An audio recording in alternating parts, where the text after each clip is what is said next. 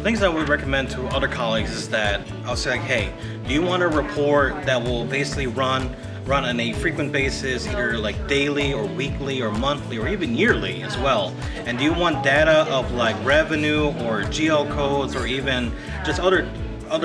basically data of like, you know, other vendors or customer names, stuff like that, but you don't want to like grab like